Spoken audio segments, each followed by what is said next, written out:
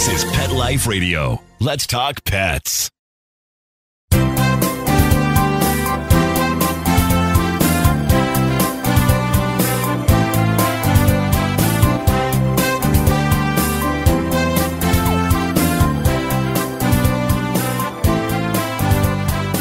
And welcome. Good morning, good afternoon, wherever you may be on this not so lovely Sunday morning here in LA. Usually we have the sun shining, it's gorgeous, it's beautiful. And I walked outside, I'm telling our producer, Mark, who's in Florida, that I said, I feel like I'm in Florida. You walk out, it's 80 something degrees. The air is so thick and it's raining. So anyway, my dogs don't even like it. My Labrador doesn't like the rain. He loves the pool. He does not like the rain. Kind of crazy. Anyway, welcome. You're here live here on Pet Life Radio's Ask the Vets with Dr. Jeff, and on Instagram Live, here for you, here for your pets. Anything you want to talk about, fair game. A quick live request from my sister, brother-in-law, who obviously are worse at technology than I am. She does it every week, Beth, every week. And you never want to be on the show. Anyway, so I hope everybody had a wonderful week. I started my week actually pretty wonderfully. Monday morning, took off to one of my friends' places up in Lake Arrowhead and had a great day water skiing. I have not been on this lake. This is the lake I learned to water ski on, and I have not been on this lake in 40 years. And as far as the skiing, I think the last time I used my great competition ski was 40 years ago. I may have skied once, like on a vacation, where like you pay a guy and takes you out for a half hour. But it was absolutely great. Had a great time. Then we went hiking. We had ATV. So I'm riding around on an ATV. I'm subjecting myself to all sorts of bodily abuse. And I was fine. But Monday evening, walking down the stairs in my friend's cabin. I hate to call it cabin. It's huge. 4 levels. Actually, it's called the O'Malley House because it used to be owned by Walter O'Malley, owner of the Dodgers. Anyway, and I was wearing my flops and just go down the stairs, run to my room to get something, and I slipped, landed, oh my God, right on my back. I either broke or badly bruised a rib, definitely tore some muscle. I am in pain. I have to be careful. I can't laugh too hard, and I can't sneeze. I could, but I don't want to. The craziest thing, everyone's telling me after so many years being away from water skiing, oh, be careful. I was very careful. It was great, and it's like riding a bike. You don't forget. You do not forget. But walking downstairs, now that could be very dangerous, especially wearing those flops. Anyway, I am in pain, and I have to be better in the next couple of weeks as we're going on a river rafting trip. I'm going to feel like an old man. So let's get some questions here. To Coconoa keep fleas away? Well, I would venture to say no, but the old school of Avon Skin So Soft. Remember Avon Skin So Soft? That apparently had a good flea repellent property. Look, I don't argue with success. I don't know enough about a lot of these natural remedies, but if somebody's been using it and it works, then of course, keep doing it. It hasn't reached my textbook yet, but guess what? That doesn't mean a thing. So let's see. Sonia, Poodle Maltese, 13 years old, recently just started licking a lot. What can I do? So when it comes to this time of year, licking, first of all, it depends where she's licking. It's interesting. I get a lot of cases where dogs are licking their feet. Now, first thing we think about when dogs lick their feet is going to be food allergy. It's in dogs. You get a clue. I mean, look, the dog didn't read the book. They don't know what they're supposed to present, how they're supposed to present, where their lesions are supposed to be. But typically, lower back, above the base of the tail, think fleas. In the groin, the belly, the ventrum, right? Think atopy, atopic, that's inhaled allergens. Feet and ears, and rubbing the face like on carpet and stuff, think food. And but atopy also presents with ears. So if it's just ears, but I have a lot of dogs that are licking their feet, and more often than not, it's one foot. And when you inspect the foot, there is nothing wrong. There's no skin irritation. There's no skin damage. There's no scab. There is nothing that would indicate, oh my God, this dog has some sort of dermatologic problem. So when I really think about these is, believe it or not, why else would a dog pick one spot especially and just sit there and lick and lick and lick? So it is there. He's a thumb sucker. He's a nail biter. It is a release. It is stress. It is anxiety. And they find solace. It just makes them more comfortable, just gently licking. They're not doing any damage. So that is, one thing. So when dogs lick, I want to know, are they leaving behind some sort of dermatopathy, some sort of skin problem, whether it's a redness called erythema, whether it's pustules, little pimples, whether it's, severe pruritus, which is itching. Usually when there is, and it's a medical issue, there's damage. You can actually witness it where it's not like, oh, my dog's licking a lot, you roll them over. I had one the other day. I could not see a single lesion. I did not see a flea. The dog was comfortable. And those are the weird ones, because then you have to think of maybe it is more of a behavior issue and instead. So anyway, think about that. Okay, let's see. I'm sure I missed a question here. LA Pet Care, hello. All right. Yeah. So stomach area, arms, and I would be thinking about, if it's down below on the ventral, what's called the lower side of the body, I'd be thinking about, and if there are lesions, I'd be thinking of atopy. Atopy is atopic dermatitis. And here's another problem we see when we have skin issues, is that if we treat just the underlying allergy, and there's some really good medications out there. All right. The old thing, we used to be Atopica. We used to, obviously, corticosteroids, more to suppress the immune response. Then now we have something more specific. We have Apoquel. Okay. We have Cytopoint, and these are extremely, extremely effective. They really attack the interleukin 31, or in the case of Apoquel, they suppress the two enzymes, Janus kinase 1, Janus kinase 3, that actually work with and help interleukin 31, IL-31, do its damage in the skin. Of course, Cytopoint is immunotherapy. That attacks interleukin 31.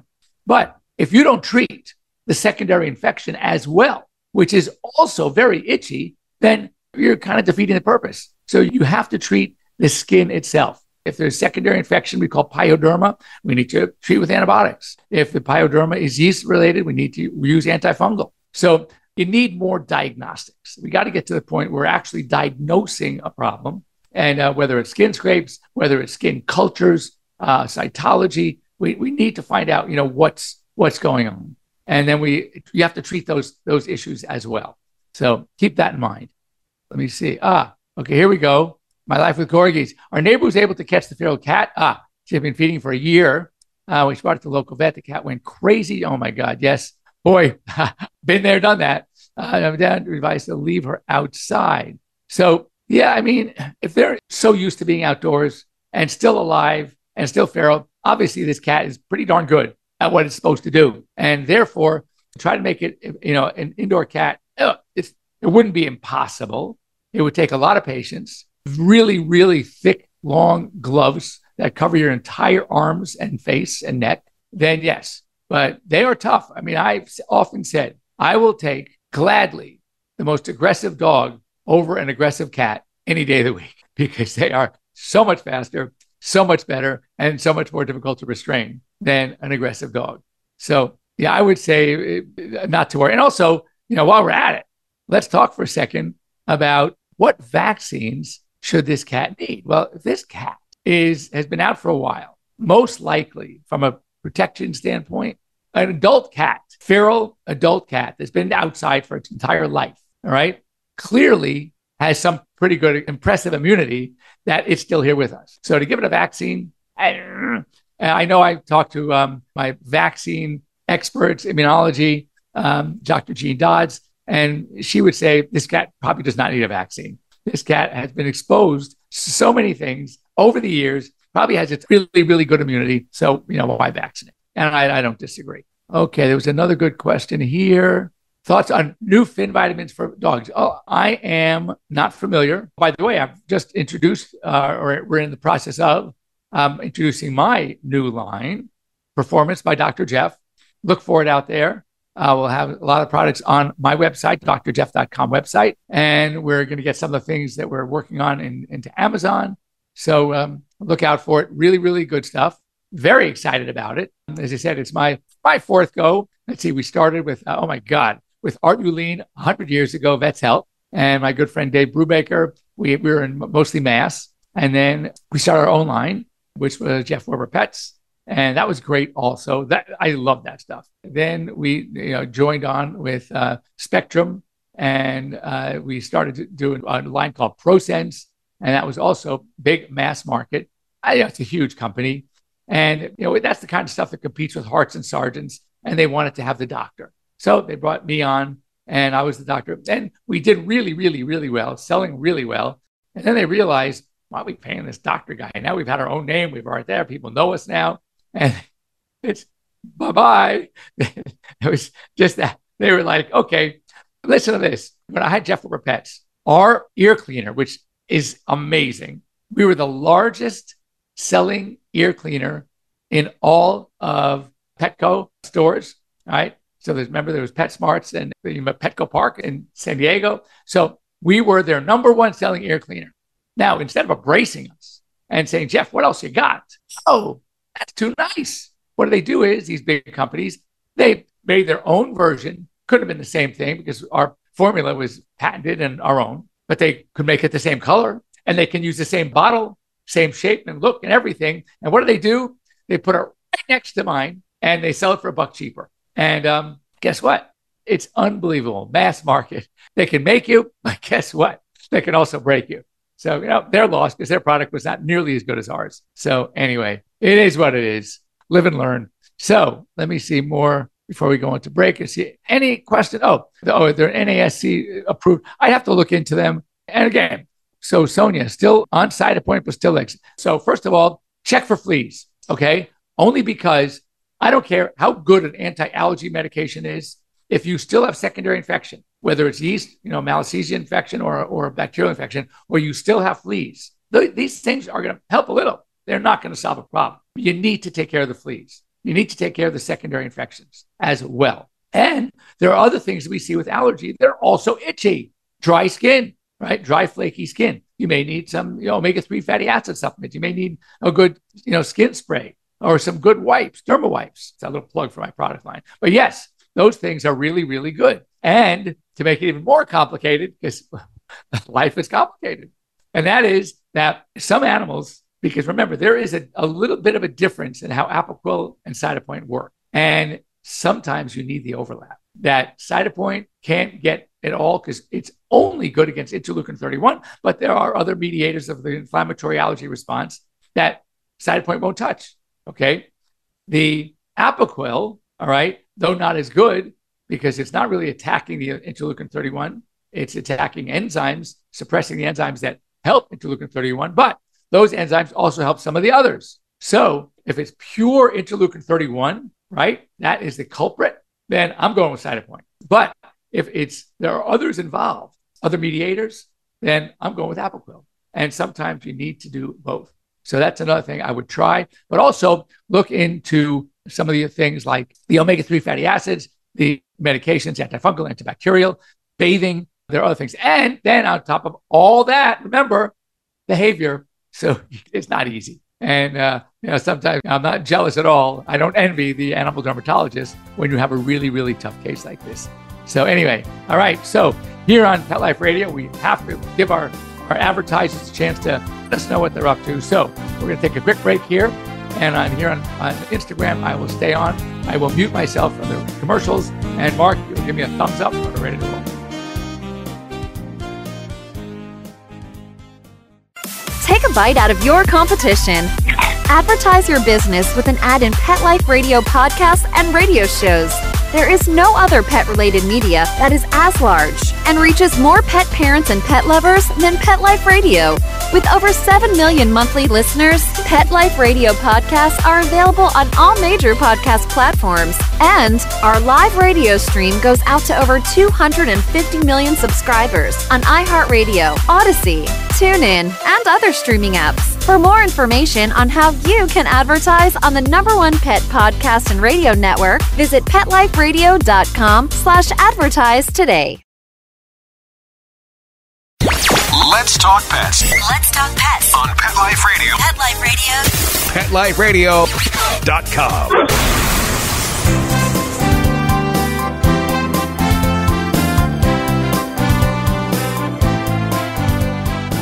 So welcome back. We're live here again. We're just talking about food allergy.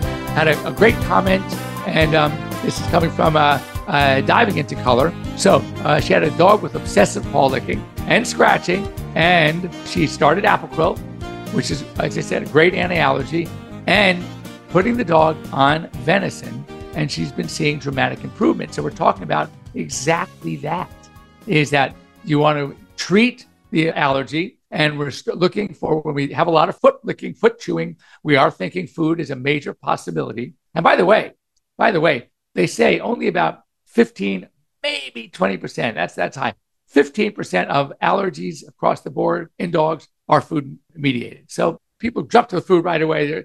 No, more likely than not, it's not food. So, but anyway, it can be. And the feet chewing is one of the prime symptoms. So basically started this. We're talking about novel protein diets, single antigen diets. These are things that the body has probably never seen before. Proteins like venison and bison and rabbit and duck, kangaroo. That used to be a kangaroo diet out here. And the outcry, not from Australia. In Australia, they're going, they are a nuisance. Let's get rid of those kangaroos. But here, oh God, those cute kangaroos. And they had to take it off the market. They really did. It was called Response KP. It was kangaroo and potato, or KO, kangaroo and oats.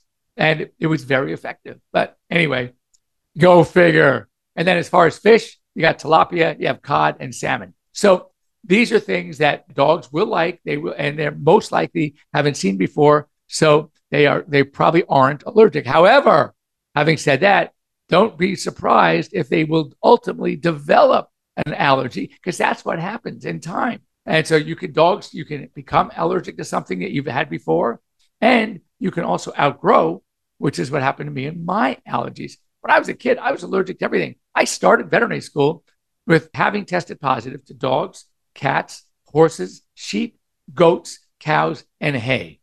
Now, was I a wreck? Fortunately, my symptoms were just sneezing and stuffy nose. Yeah, any of my classmates knew if they needed a tissue, let's go get Werber, because he's got pockets full of them.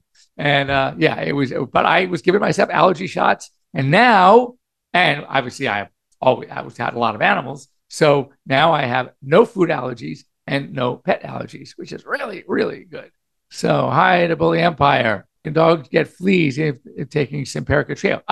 Yes, they can. So here's the thing about the isoxazolines. That's the new class, very effective class of flea and tick products. And in the case of two of them, that's Simparica Trio and Credelio Plus, also heartworm prevention.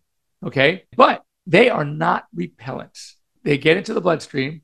The flea will die once it takes a blood meal. So you might still see fleas on your pet, but you will not see the same flea twice. In other words, and also having, things change over the years, what we've learned a lot of new things. Anyway, we used to think and say that for every one flea on a dog, there are between 50 and 100 in the environment. And that is not true. We know now that fleas are obligate parasites. They have to live on the pet. If they fall off the pet and cannot find another host, they will die.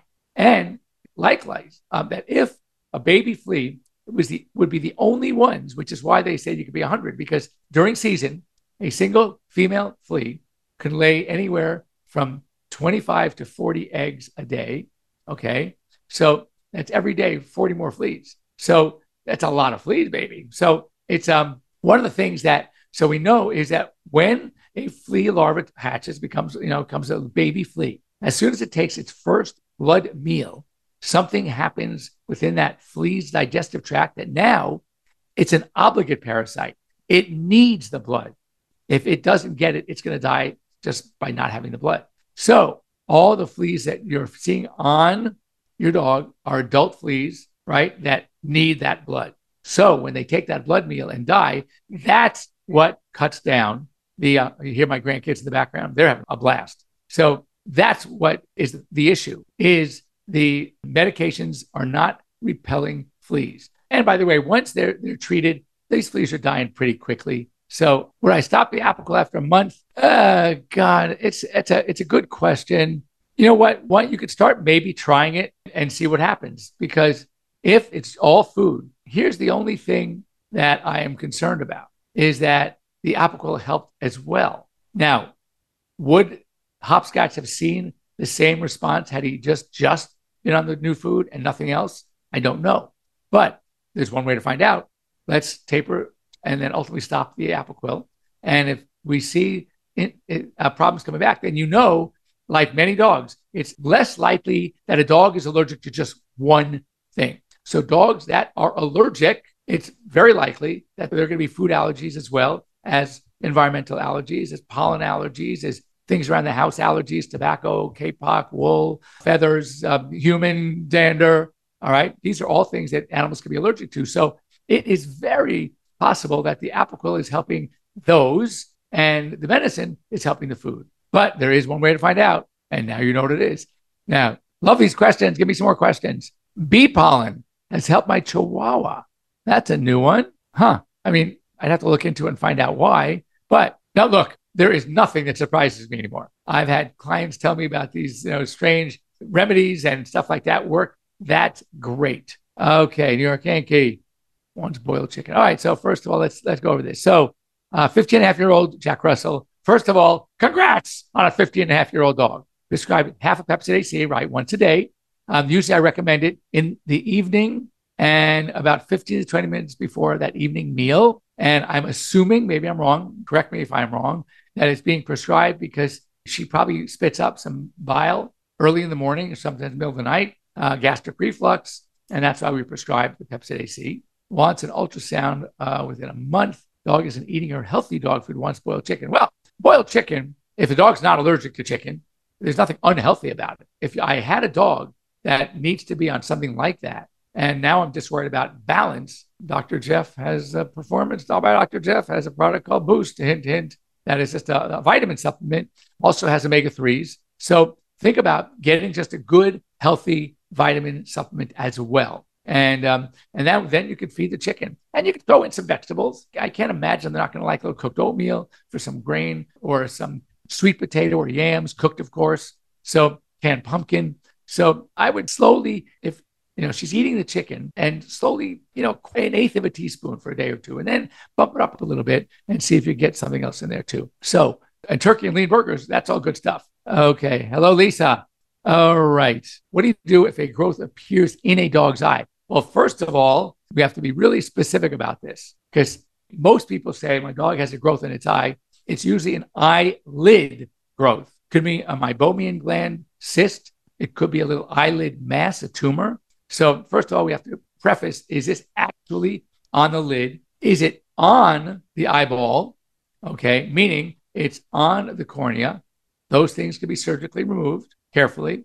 I love doing eye surgery. And then, or if it's in the eye, like on the iris, which is the colored part of the eye, and you can see it looking, through looking in the anterior chamber. Obviously, unless you have a special device, you can't see what's going on in the posterior chamber.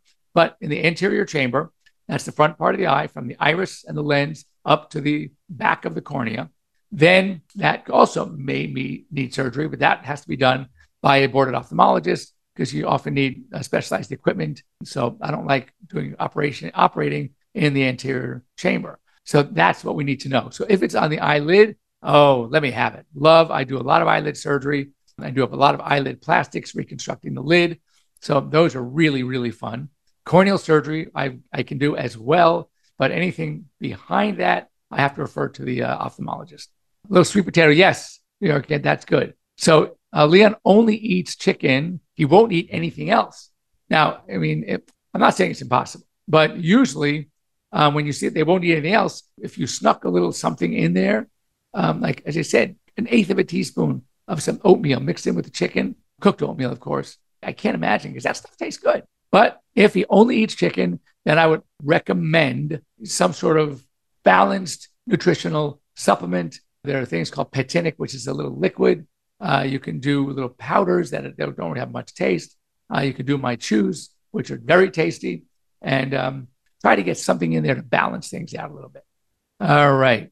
Yes, I mean, if we've had problems before with a immune-mediated thrombocytosis, then that is a possibility. So no, if the dog, thrombocytopenia means there are not enough platelets. The platelets are very low. Oftentimes it is secondary to an anemia from a hemolytic anemia, which is an anemia that doesn't attack the thrombocytes, but it also attacks or only attacks the red blood cells. But once these the body is attacking its red blood cells, it's sometimes it's go so crazy in the attack mode, it'll get the platelets too. So how do you know whether your animal has a thrombocytopenia, which is a low platelets, is the same way we would know. They start bruising. You'll see something called petechiation. Petechiation are little red polka dots. If you lift up the gum and you see little polka dots, then that's thrombocytopenia. If they bump into something and get a huge black and blue mark, that's thrombocytopenia. So that means there's a clotting disorder somewhere, and whether it's a clotting factor, whether it's the platelet, that's what we need to find out. But doing taking blood work, that's going to help. Taylor, hi, you're so sweet. And yes. And anyway, yeah, great dogs, love them. So we have more coming. Let's see, we are past our time. No, I'm looking at Mark. He's giving me dirty looks. I'm wondering what the heck is going on here. So anyway, so hopefully all of you here in Southern California, we stay dry. Of course, my son and his wife decided to leave us with his kids so he and she can go to Cabo. So they're in Cabo now. And what am I worried about? That their flight's going to get canceled. They're supposed to come home today. That means we get the kids for another 1 or 2 days. And it's not easy. a 1 and 3. Oh my God. 1.5 and 3. They are, I'm telling you, they're getting their money's worth because it is really tough. And the little one, he is the cutest thing ever. His name is Max. And his middle name is actually Max Mayhem. He is impossible. If he can touch it, he will. If he can break it, he will. If he can spill it, he will. It's you literally got to follow him around, and everything's got to be 10 feet high. He's unreal, but he's really, really cute. All right. Would I recommend giving taurine? Well, it all depends on what diets. If it's a cat and not getting enough, then yes. Most cat foods, commercial cat foods, have taurine. They add it. Dogs never really need it. They make their own as long as they have enough of cysteine and methionine, which are also sulfur-containing amino acids. They make their own taurine. But when there was this whole craze with the grain-free diets, will it hurt to add some? No, it wouldn't hurt. So anyway. All right. So have a great week, everybody. We'll see you next week. And if you have any questions during the week, please don't hesitate. Reach me here on Instagram, here on Pet Life Radio, Dr. Jeff, PetLifeRadio.com. Let's have some fun. And if you want to join me here live, and now we know it can be done, is on either one. Bring your pets. Show me that, seeing a problem, seeing the limp, seeing the mass, seeing whatever I'm looking at is much better than trying to hear about it or read about it. So, as I said, pictures worth 1,000 words of video. Oh my God, 100,000 words. Great week, everybody. See you next week. Bye-bye. Let's Talk Pets every week on demand. Only on PetLifeRadio.com.